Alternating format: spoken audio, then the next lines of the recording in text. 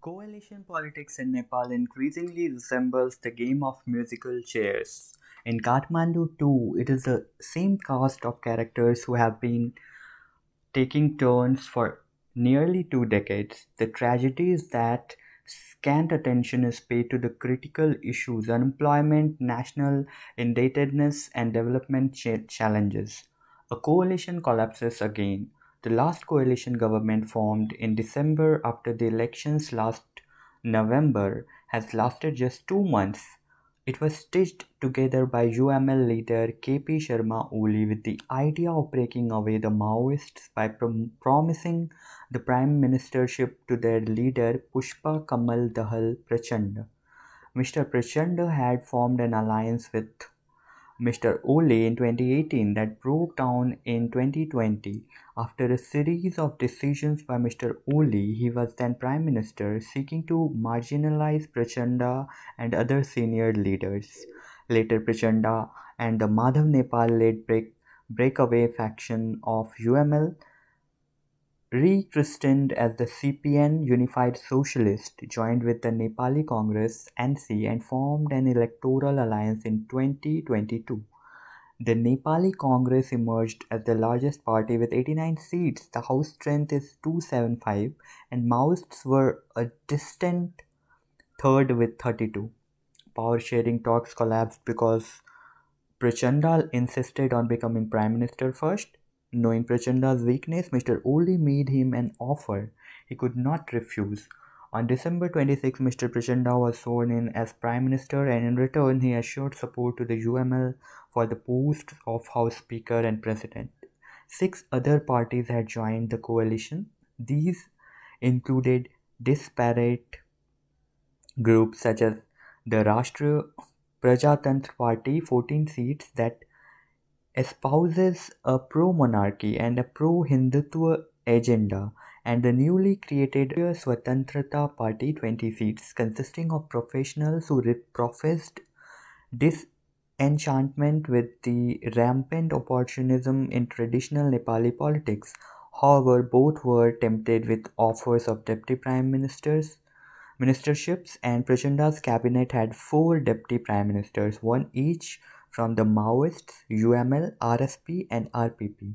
Within weeks, Prachanda started chuffing as Mr. Oli reverted to his old autocratic ways of calling the shots from behind the scenes, realizing that with the Oli nominees as president and speaker, he could easily be outmaneuvered. Prachanda reached out to the NC.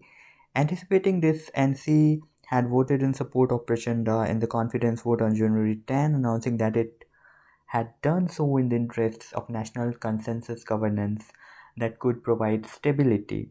Prachanda saw his opportunity to return the favor by espousing the idea of a national consensus presidency and promised support to the NC's candidate Ramchandra Paudel.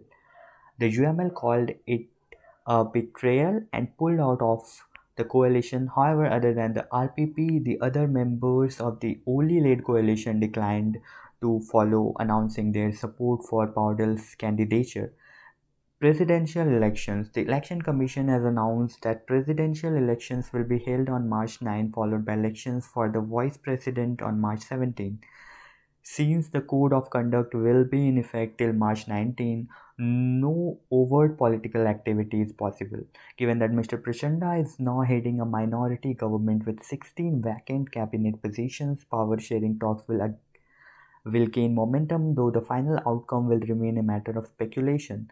Mr. Prachanda has still month end to seek a fresh vote of confidence. Once Mr. Paudel is elected, the NC is likely to throw its weight behind Prachanda. The RSP, Janta Samajwadi Party, 12 seats, Janmat Party, 6 seats, and the Nagrik Unmukti Party, 3 seats, earlier with the Oli coalition, have switched their support to Mr. Paudel.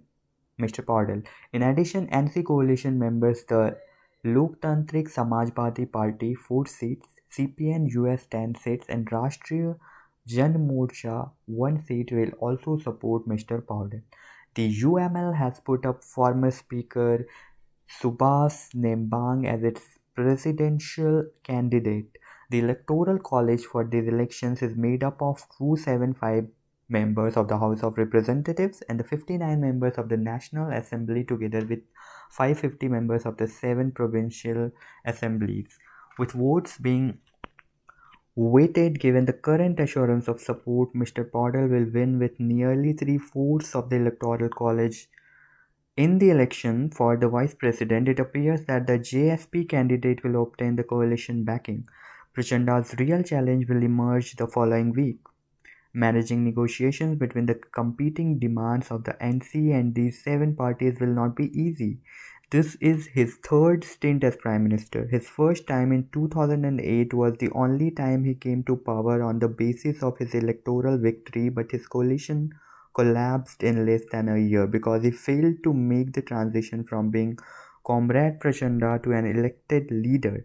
The second and third times have been purely opportunistic gambles of teaming up with Oli and then getting burned.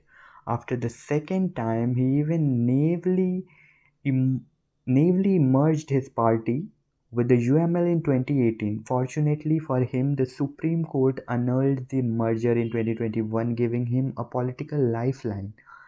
However, he candidly admits to being easily tempted. On the other hand, NC leader Sher Bahadur Deuba, nearly 78 and a 5-time Prime Minister, is convinced that he should be Prime Minister again. Hopefully, the events of last 2 months should have a sobering influence on both, because while Deuba's intransigence led to the breakdown of talks, let me repronounce this word, intransigence, led to the breakdown of talks in December, Prachanda should realize that his romance with Mr. Oli will always be short-lived. The foreign hand. Since 2008, when Nepal declared a republic, the game of political musical chairs has been a regular phenomenon.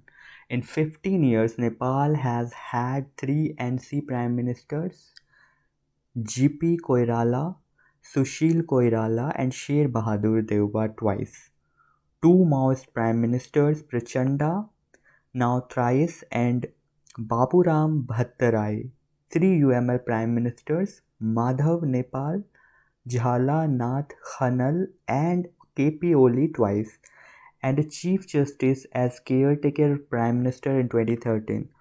It is the resulting disenchantment of the electorate that led to new political forces in 2022 elections.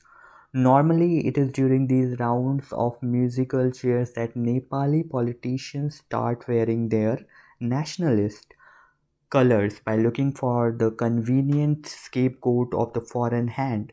While India has often been blamed, China has played a visible hand in seeking to keep a united communist front, but has failed to find a compromise between Oli's egoistical tendencies and Prachanda's opportunistic impulses. In recent years, India has retrieved some lost ground by focusing on project implementation such as the Jayanagar Bardibas Railway and the Motihari Amlekhganj oil pipeline.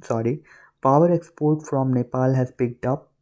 The agreement for 364 megawatts signed in June has yielded export earnings of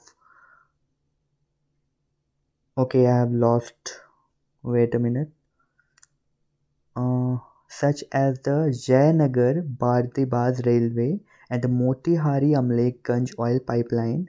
Power export from Nepal has picked up. The agreement for 364 metric weight signed in June has yielded export earning of $60 million in 2012.